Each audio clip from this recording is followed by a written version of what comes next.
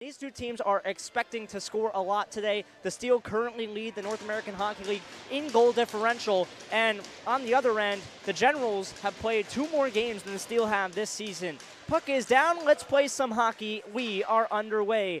And the faceoff is won by the Generals and fired. And outside the zone, the Generals punch it right back in.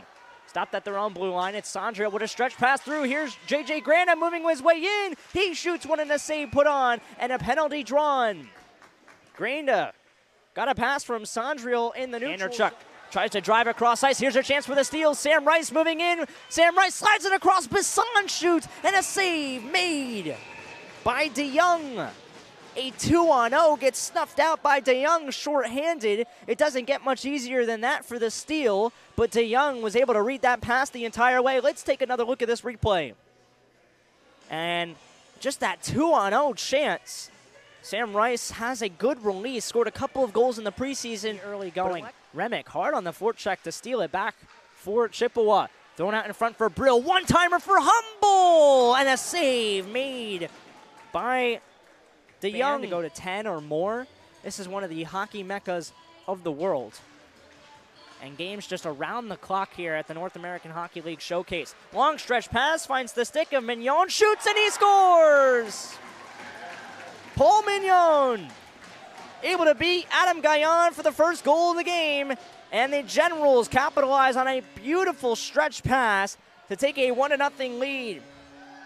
That's the second goal of the season for Mignon, one of the captains on the team. And that was with a pass into the slot. And it's taken away by the Generals.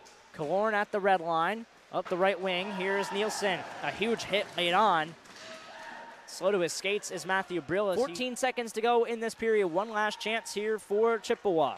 Ganas from his own end. Turns over the puck and a chance for Anderchuk out front. Huge save from Adam Gaillan. Remember that one in their own end on the backhand, and they're doing well to break out of their zone. McCarthy intercepts the puck. Here's Sylvester moving his way in. Finds it in the slot. They score! Cody Kemp off the interception from Sylvester, and the Steel tie the game. McCarthy with a silly turnover. Sylvester read it well, fed it to the slot, and the one-time blast from Cody Kemp ties the game for the Steel, 1-1.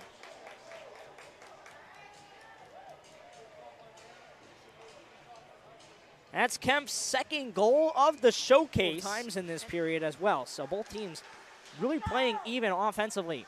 Here's Sasaki, hasn't had the puck on his stick all that much. Lago with the shot, he scores! How'd that one go in? Sasaki fed it over to Lago at the point. It was a slow roller towards the net. I think it completely fooled DeYoung, and it found its way in. Take another look at this replay. It just trickled by the left pad of DeYoung, and the Steel lead 2-1. I think that they'll take it, however. Here's Joe Kelly, goes cross ice. Finds the stick of Ramsey. Ramsey down low, throws it cross ice again. Kelly shoots and scores! Joe Kelly, red hot, putting on a show at the showcase. Capitalizes on the power play. It's 3-1 Steel. Joe Kelly with the cross ice feed, put right on his plate like served dinner. And he makes action yet in the regular season, but he's also been a really steady goalie. Now here comes the Steel back the other way. Matthew Brill, top of the circle, has time and space, shoots. Brill batting out of midair. They score! Like a baseball bat, it's Kane Nielsen. His third goal of the showcase. My goodness, beautiful hand-eye coordination, and the Steel lead 4-1. Brill's chance gets knocked out of midair by Nielsen, and the Steel have opened up the floodgates. 4-1.